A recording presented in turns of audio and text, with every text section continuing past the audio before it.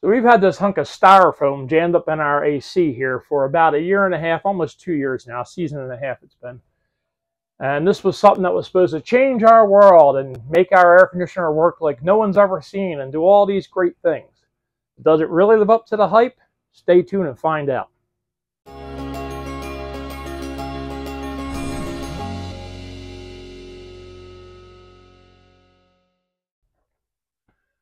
Hey guys, Big Dan Bates from Bates Photography, RVing, gardening adventures, you name it, we do it. Anyway, it's that time of year, we're opening up the camper, and I really wanted to talk about specifically my thoughts on the RV AirFlow system.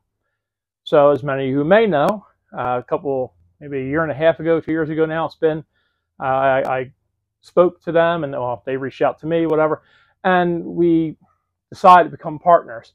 And I am an RV AirFlow affiliate. I installed the block in here. You can see the whole install video right here. If you want to check that out, as well as the measuring video, I'll link them both. And we put it in, and I wanted really today to talk about, a year in, what we really think type of video. So let me first start by saying, I think it's a great innovative product. I believe it is truly an ingenious design, and it's made in America. It really has changed the way I use my AC, and to my wife's dismay, it definitely is much more efficient, much stronger blowing out. In the link or in the description, I'll put a link to the chart of our personal results before and after I measured each of the air vents. I believe there's actually a whole video for that as well. It really made drastic changes in the way our AC works. It's more efficient. The airflow, it's the same amount of air being pushed. It's the same fan, but because it's now directed air and not static pressure that has to find somewhere to go, the amount of air, the volume of air coming out each vent is greatly increased. I absolutely love it, but before we get into much more of that, I want to first start with where I feel it falls short, and it's not the product's fault, it's the nature of the design. One of the things that I like to do when we first get to a campground and set up is I would come in, get everything locked down, set up, turn that AC on, and I would open up the main dump. You open up these slots here, and that opens us up, and all of the AC is dumping directly into your main living space. And it will very quickly cool down the main area of the camper. We'd go to dinner or out to lunch, depending on what time of day it is, because you know us, everything revolves around food. We'd come back, and then I would close these, which would then create that static pressure, which would force the air to the other parts of the RV. When you install this block, it completely blocks this off. That is no longer an option. I would not use that as a con. It was a little bit of a con for me because it kind of disrupted my routine. I liked it dumping heavy right into this area while I was working and setting up. But because the unit works so efficiently, and because you have such increased airflow to all the vents around it, you're cooling the whole camper probably in a similar time frame as when you were just using the dump. So in the end, it's not a con, but my first pet peeve to that after installing it was, oh wait, I've lost my dump. After now a season and a half of using it, I found it really doesn't matter. It's so efficient with moving the air that by the time we come back from dinner, the whole camper is cold. So that was the only fault. The only other issue I found with it, and you'll see this in the install video, because they're so precisely made and because campers aren't really assembled with the greatest of care, I did have to do some housekeeping. So once I took everything out, I had to trim some excess leather. I had to hammer in some staples that weren't fully seated because those things would not let the block slide in because it has to be a snug fit. I had to tape up some openings in the duct spaces and all. But once I did all that, and that has nothing to do with the RV airflow, that's more of a problem with camper construction. But it's just, in order to use the product, I had to go through those extra steps and do my due diligence and make sure everything was sealed so that the product would work better. Now, again, that is not the product's fault. That is the carelessness, even in a grand design, who still has that little bit of edge with quality. You know, some things they just pop, pop, pop, and they move on to the next thing. They don't pay attention. The staple didn't go all the way in, or the membrane was folded funny. They just and on to the next one. So I did feel I had to do some extra work to get the product installed. Not the product's fault. The product is the product, and it has to be the way it is in order to work properly. So that was really the only two cons, and really neither one of them ended up being cons that had anything to do with the product. It was more one, I'm a stickler for routine, and the other was it's just construction issues. On to the pros of this, super increased airflow. Some of the ladies out there may not like it because now they're sitting on the couch and they actually feel the air blowing across them. So that's a matter of, you know, adjusting your vents. But, you know, my wife tends to feel the breezes, and now she's cold. Can we turn the AC up? You know, but it's a major increase to airflow. Significant. Again, you can see it in the results. I'll link that in the description. Major increase to efficiency. I'm a little bit of a nerd, so I went and I bought the anemometer or whatever to test the air speeds coming out of here, the volume coming out of here. I have my amp probe and doing the amp draw to see if the amp draw changed. And I was shocked to find out it did slightly run a little more efficiently. So the amperage and all was showing running a little less straining on the electrical system, things like that. Cool down time. When I get to a campground, before I turn this on, I'll check that temperature or what it reads. Flip on the AC.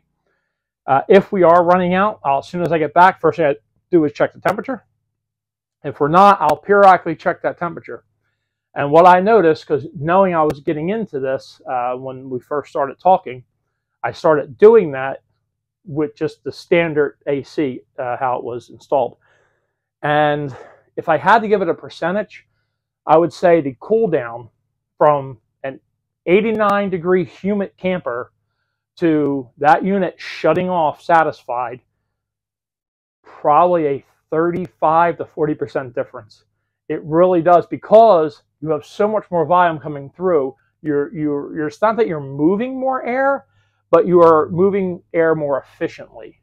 And because of that, it's sucking the warm air from the bedroom and it's distributing, pushing air out places where the static pressure system, and if you don't know what I mean by static pressure system, how most of these are wired, there is just a box. And the fan blows just into that box. And the nature of that fan pushing air into this flat bottom box where it's just hitting a wall, it's like, imagine if you had a big pitcher with holes in the side. As you pour water in it, the water fills up and just starts dribbling out of the holes. That's how most of these ACs operate. With this block, it creates a ducting system where the air blows into a chamber that then scoops around and separates and directly forces that air into the ductwork that transverses the camper. The effect of that is basically you went from blowing into a box, and because you're putting air in, some air has to push out and go somewhere else. You're now blowing directly into the vent, which is just pushing a lot more of that air. You're not losing that momentum and that volume to just dead space where it's just swirling around the box. So it majorly increased airflow, definitely running the AC more efficiently. Cool down time from just coming in here hot and humid to that thing shutting off, probably a 40% increase. Now, when I first got this, they were basically like one or two types of systems. I think the Coleman and the, why does the name escape me right now? The Dometic, I think were the two systems that they were making blocks for. And there's a reference that you would go through and see if your camper is on there or if your AC is on there. Now they've really expanded. As I've reached out to my guy over there and talked to them, you know, they now have just about anything on the market you can get what I call block the unit for. I mean, the ones they had covered probably 80% of the market. Now they have ones that'll go into the units in the Class A's, units like the Penguin and things like that. They've really expanded now and really were called to come to market. Many companies, like Grand Design, now have that sticker when you look at the door and it's like equipped with this, equipped with that. They are putting them in as OEM equipment because they recognize how incredible these units are. So on their units that maybe cost a little more, maybe have a little more luxury outfits, you'll see they're equipped with RV AirFlow out the door. So year and a half in, what do I really think? It was well worth the money then. I do believe it's well worth the money now. If you are a person that, even though you're a camper, you like to come in and have the RV dry and cool, well worth the investment. Super easy to install if you do your due diligence and do some housekeeping up in there. And I really can't say enough good about it. I'm not being a fanboy. They're not paying me to say anything. You know, it is what it is. I enjoy it. I like it. I'm Big Dan Bates. I'm going to tell you what I think, whether you like it or not. People who know me know that. You're not going to influence my thought processes or my opinions. I think it's great. I think it is an amazing concept, and it is extremely well executed. And I don't praise too many things like that. So if you're interested in getting one of these for yourself, I'll have a link in the description. And as you've seen on the bottom of the screen here, because I'm an affiliate, I also have a discount code. Now, my code is 15% off. That's better than most codes you're going to find on the internet. Most people give 10. So if you use my code, BatesPhoto15, you will save 15% off your order. I believe that stacks. If you order 2, 3, 4 blocks, it's 15%. It's not off of just one item. So definitely give the boys over there a call. And before I kind of wrap this up, I was trying to keep this short and sweet. I do want to talk about housekeeping. Because you are more efficiently moving air. It's not that you're moving air at a greater volume, per se. You are slightly. But you are more efficiently moving your air. You're also going to be filtering air more efficiently. So one of the things you really want to keep up on, and like I said, I'm in here opening up the camper for the year, is really keeping up on your AC filters. So I take them down, I rinse these off. They do make reusable ones of these guys. Now this, I just changed this towards the end of last year, and you can see the dust and dirt because campgrounds are dusty and dirty. Now I use personally, just for the sake of ease, and my wife, who has chemical sensitivities and has a ton of issues with that type of stuff, she doesn't want me knocking these around and sending dust everywhere or hosing them off and bringing them back in. Maybe they're a little stinky or wet. So I use these RV Air. No affiliation with RV AirFlow, but RV Air filters. Get them on Amazon. They're not terribly expensive. There are MERV 6, which is better than most of those washable screens you have. And they really do a good job with filtering the air. And they're really easy to change. So you get the pack, you take it out, pop it in, put your grill back up. Your housekeeping is done. I do this when I'm opening the camper, and then I'll usually do it depending how much camping we're doing or how much traveling over the road we're doing. I'll usually do it like August, September, maybe again, because we'll camp through November typically. But yeah, I'll put a link also down bottom. It won't cost you a dime more. I get a couple cents for every one of these they sell through Amazon as an Amazon affiliate.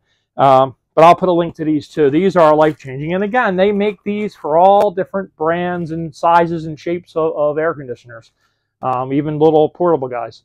So RV Air, no affiliate with RV AirFlow, but RV Air. I'll link them down below too. So that's as simple as I can wrap it up. Well worth the investment. At the time when I got these, they were reasonably priced, I think, for what they are. Honestly, I should have been better prepared. I should have went and looked or called my man Art up and asked him, hey, what are they running out now? You know, what are they selling for now? I did not do that, but it's a simple go to rvairflow.com, or I'll put the link below, and see for yourself. You know, with inflation and shortages and everything else that's going on in the world, they may be up a little bit from 2 years ago when I got one, but still worth the investment, whatever it is. And yeah, give it a try. And if you have one, or you want one, or you have any questions or any comments, feel free to comment. We really don't get a lot of interaction with comments. I tend to get more direct emails and things. because I tend to be very technical with my videos and a little dry and drawn out. But I know my stuff. I try not to make a video without learning everything I can about something. But feel free to comment. We love ours. We hate ours. I put mine in the campfire last week. Knock yourself out. Comment below. Please like. If you enjoy our content, we've been doing a lot of gardening this year because I've had some health issues, if you don't know. And so I don't think we're doing a whole lot of camping this year. So our travel vlogs are probably going to cool off for a while. We're going to be doing some gardening and backyard chicken type videos. We are doing some traveling. I'm not going to spoil any surprises of where we're going, but we're doing a couple of small things this year. But mostly I think we're going to be very garden focused this year. But this will be used. Our camper will be used right here on my side pad for nieces and nephews sleeping over and movie nights and things like that. We'll be going locally down to the shore here and there. But this AC will be in use. So I make sure I'm putting these in now, and I'll be sure to restock before we ever leave this pavement. So, all right, guys. Well, the guys out there with the weed whacker and the blower, hopefully my microphone is eliminating most of that. But if not, I apologize. It never fails whenever I'm filming.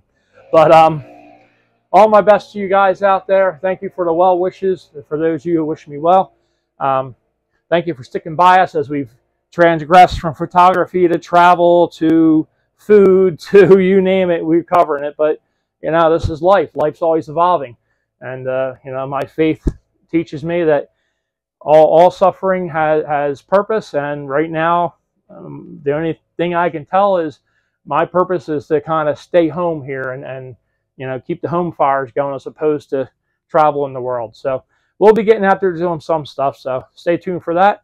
And hopefully you're enjoying some of this garden content. We will have a full garden tour now that things are sprouting and coming alive, coming up here real soon. All right.